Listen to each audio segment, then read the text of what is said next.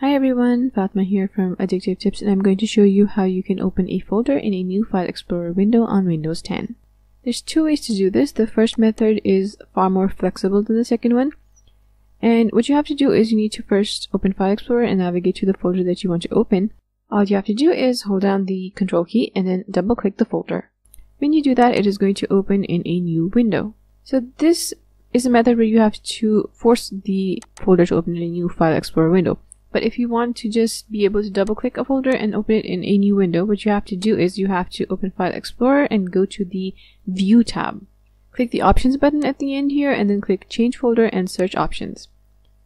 And here you have to go to the General tab, and under the Browse Folders section, select the Open each folder in its own window option. That's all you need to do. And when you go back to File Explorer and double click a folder, it's going to open in a brand new window. Thanks for watching. I'll see you later with more tech tips.